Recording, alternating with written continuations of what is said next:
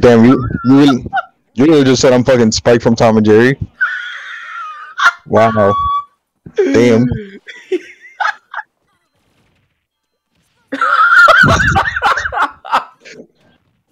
Fucking hell. Racially profiled. With that being said, we're gonna get to b3o5 versus Bond, Inkling versus Palutena. This is not. I don't think this is one of. I think this is even. But I think if there's anyone that it favors, it's definitely Palutena favored. Just because. Of course, come on now. Palutena is definitely the better character of these two. And that's not saying much. There aren't too many characters in this game that are better than Paolo anyways. Isn't she like top 10, top 5 arguably? 5. Yeah, no, top 5 arguably. An arguable top 5, definitely top 10. Absolutely. Palutena is one of the best characters in the game. Like, just so consistent, so solid. And even after her nerfs, she still has one of the best neutrals in the game.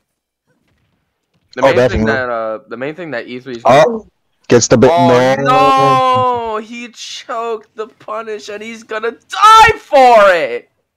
So the gulag with you, my friend. You should have just started charging forward smash. Oh no! That doesn't matter. He does get the kill, but unfortunately, I don't think he has to lose that stock. Yeah, it doesn't matter. It'd be like that. They both had late percent, so if you were gonna lose the stock, you might as well have been then, and not like get it early. But it's also that mental factor too, because like there's like absolutely. Especially when you like choke up on the punish like that, it can honestly be very mental. Oh, beautiful conversion. He's at 89. That was a beautiful set of conversions right there. Good stuff. If there's anything that Inkling is known for, is their ability to just rack up percent. They may not be able to kill, but their damage output is crazy. Oh no, of course the damage output is crazy. Just that fucking gun alone. Just the fact that it's so easy to just for Ink to get onto the opponent. Oh, absolutely! That freaking ghetto nerf super soaker looking thing. Fair enough. Yeah, that's what we're calling it today.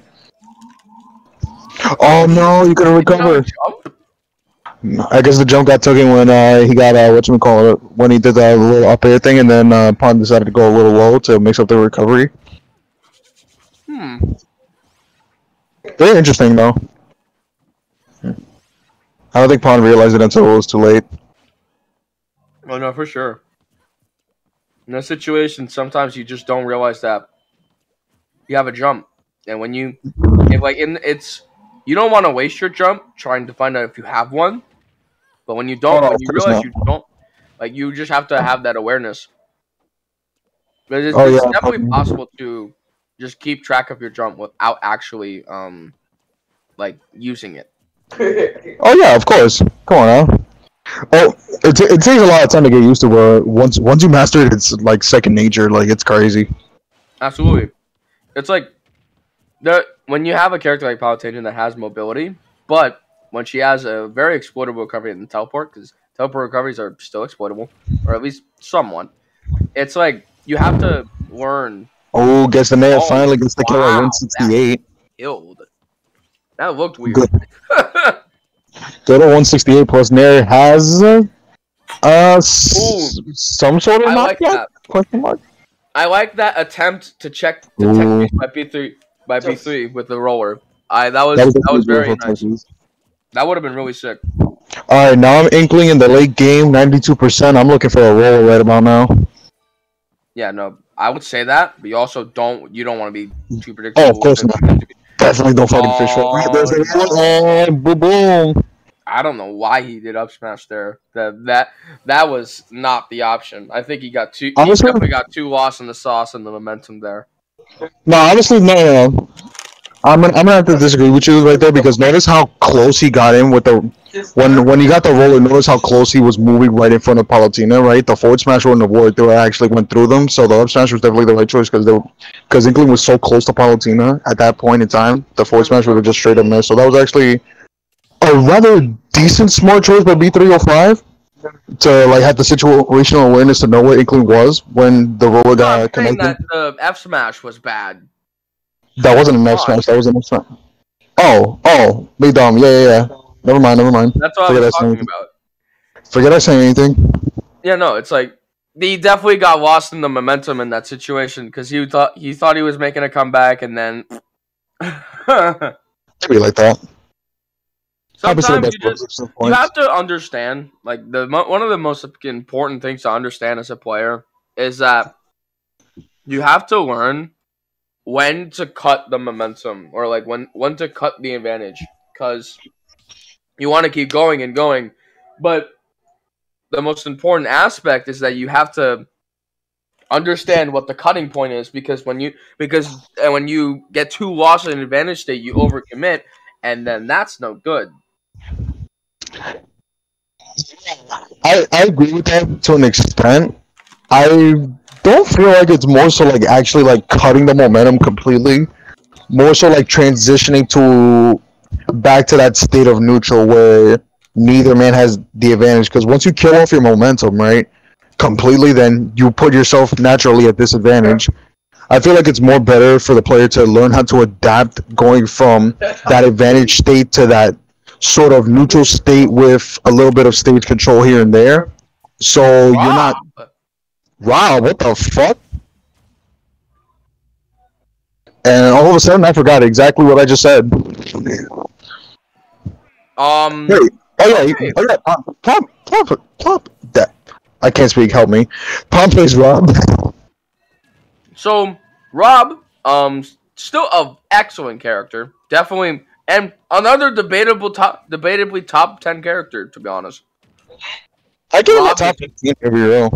Rob is an excellent character, super good projectiles, super good boxing options, Oh, and absolutely. such. Oh, gets the roller. There you Not go. bad. Charges the up smash. Not bad though.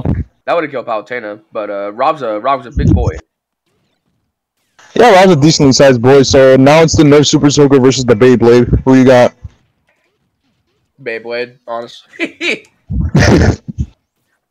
On it, yeah, no Gyro. Rob is just such a better character than Inkling. And to be honest, it's like Rob as a character Ooh, just feels like they control more that better than Inkling. Oh, beautiful that's pieces not on that side good. B. That's gonna cost you the stack. Absolutely. You know, Beautiful pieces on Rob B3o5's a whole still has different. those predictable options though, so you can't. You obviously Rob may it may not like people say, "Oh, Rob's brain dead," but like, oh no Oh, character, no. no character in this game is a brain dead character in my opinion. Shit. And is that a bad take? That's not a bad take. Little Mac. Not really. I mean, you Yeah. gotta have some form of patience as a Little Mac, dude. Honest. Ooh, Who very the hell took that like? Peanut. And you say what you want about Peanut, but he wins tournaments against Yeah, fair players enough. that are PGR. Fair enough. So So I'm not gonna rag on him too much, but you got to give him some credit, man. I know you don't like the guy, but you got to give him at least some form of credit. definitely giving credit where credit is due. But fucking 90% of the Little Mac interactions are just because of fucking train toucans, and he gets away with it. But I digress. 56, 103. Listen, I don't think Inkling needs to roll at this percent anymore. Just more so get a grab because B3o5 has been relying on. Never mind. B3o5 has been relying on roller to get the free kill, and it's kind of been getting predictable. So you might want to switch it up with a grab or two at like 100.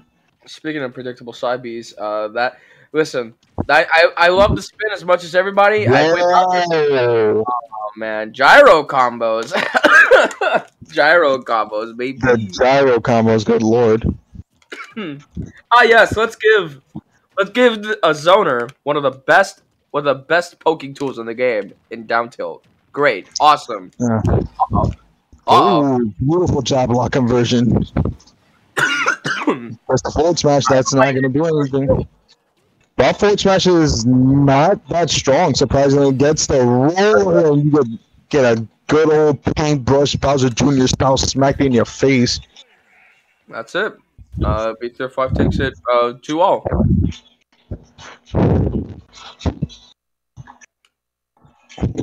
No, Lucy. It's fine. It's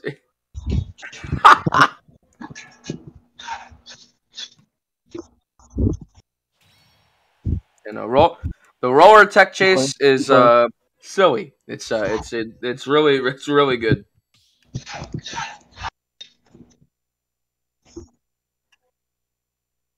Copy. Nice. Copy.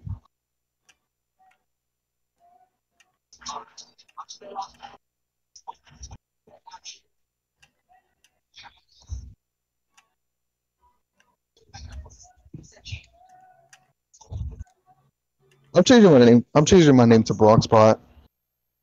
No, that won't be necessary. Hell yeah. It'll be funny.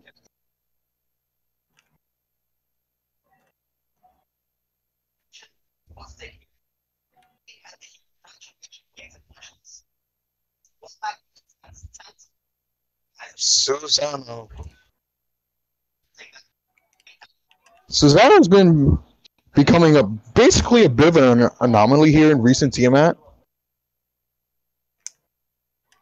Man's just fucking hauling ass.